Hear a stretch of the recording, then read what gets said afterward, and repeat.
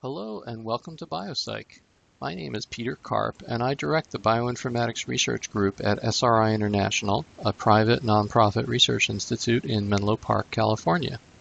This webinar series will introduce you to the information present in BioCyc, how we display it, and the many tools available to help you search and analyze information in BioCyc. Our overall mission at BioCyc is to provide you with up-to-date and comprehensive information on microbial genomes and metabolic pathways, together with powerful bioinformatics tools for searching, visualizing, and analyzing that information. We think you will find that BioCyc is the most fully functional web portal for microbial genomes. BioCyc is a collection of organism-specific databases for thousands of sequenced organisms, mostly microbes. We call these databases Pathway Genome Databases, or PGDBs for short. The BioCyc collection of PGDBs is organized into 3 tiers. Here in Tier 1, we have intensively curated databases that have been subjected to a tremendous amount of manual curation by PhD-level scientists. Tier 1 databases have received at least 1 person-year of curation, and in some cases much more. For example, EcoCyc is a comprehensive database of E. coli K12 biology. Its contents have been curated over more than 2 decades from 30,000 publications. MetaCyc is a multi-organism metabolic pathway and enzyme database that collects 2,400 metabolic pathways from 2,700 organisms. Its contents have been derived from 47,000 publications.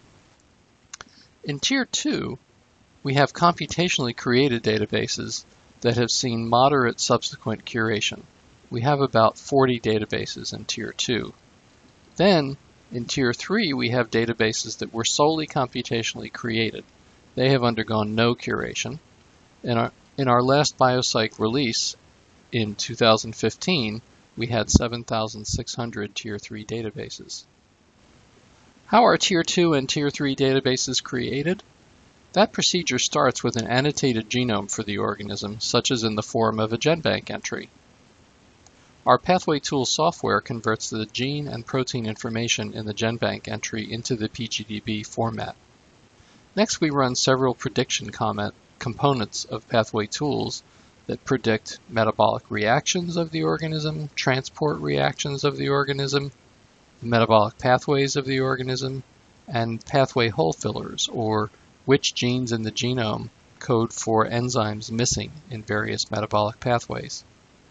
We also run an operon predictor, we compute orthologs for the organism, and we compute PFAM domains present on the proteins of the organism. Next, we run a series of import tools that import a variety of information from external databases, including importing protein features from UniProt and gene ontology terms from UniProt, importing subcellular locations from psortdb, and importing regulatory data from regtransbase. We also import phenotype microarray data created using technology from Biolog Incorporated.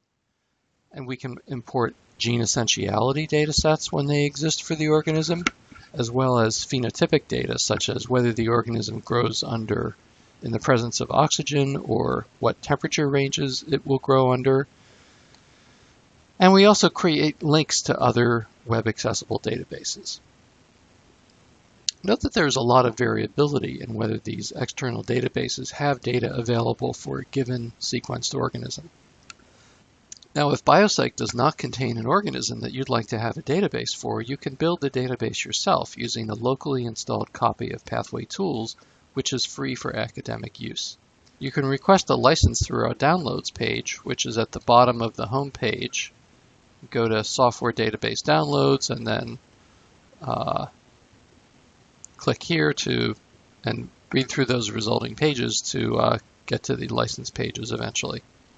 And you can also request a license to the downloadable data files containing BioCyc data. Here is an overview of the Pathway Tools software behind BioCyc. Pathway Tools is one of the largest, most comprehensive bioinformatics software systems. It has 4 basic modules.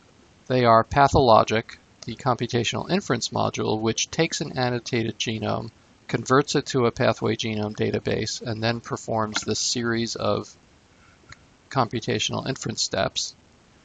The Pathway Genome Navigator is the component that's used to interactively query and visualize the contents of a PGDB and to perform various analysis operations.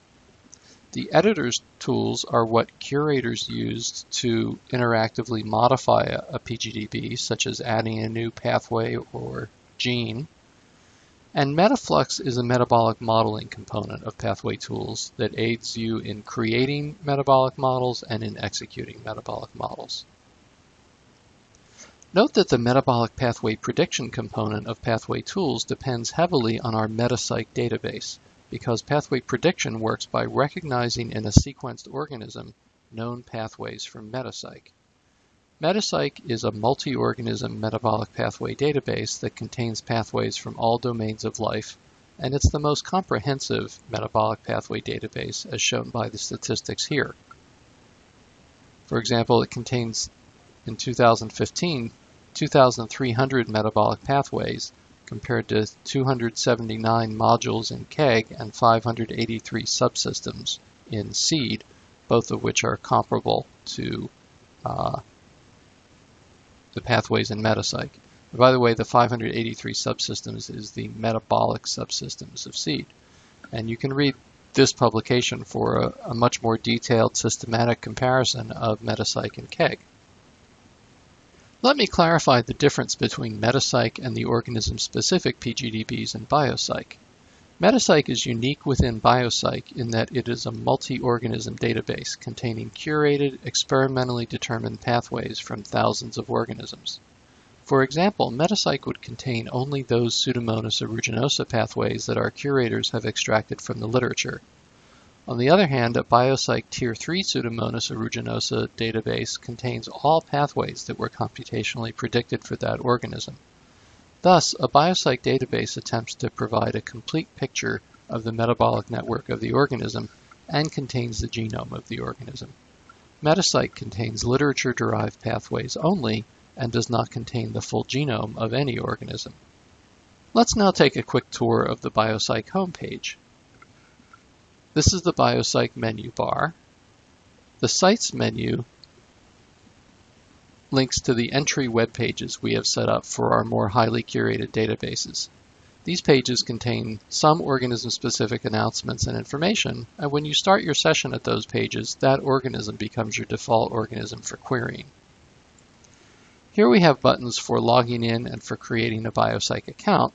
Accounts have a number of advantages, and we require creation of a free account after a certain number of page views.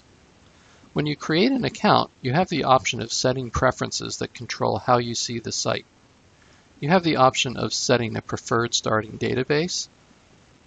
By default, everyone starts at E. coli EcoCyc, but if you're working on a specific organism and you always want to start at that organism's genome, then you can set that as a preference.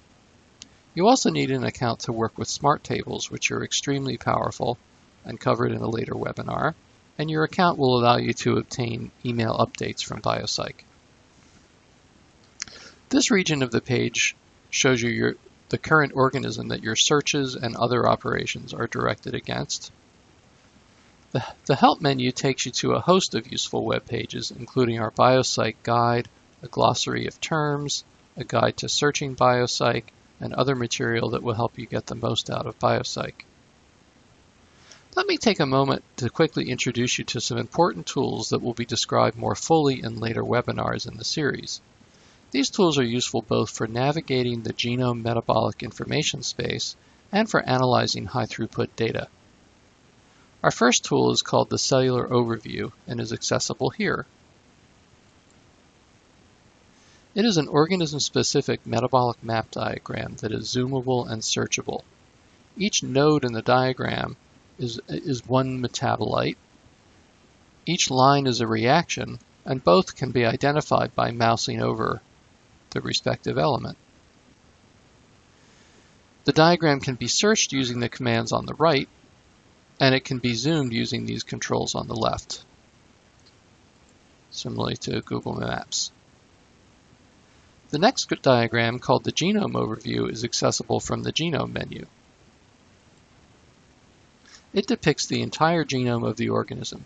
Each little shark tooth is one gene whose left-right directionality indicates transcription direction and whose up-down directionality indicates protein coding versus RNA coding. Color indicates operon membership. The third diagram, called the regulatory overview, is also accessible through the genomes menu. It captures the full regulatory network of an organism and is also zoomable and queryable using the operations on the right. The two rings in the center depict regulatory genes. The outer ring depicts other genes with known regulatory influences from the inner rings. Like the other diagrams, you can mouse over elements of the diagram to identify them, and you can query the diagram using the commands in the right sidebar menu.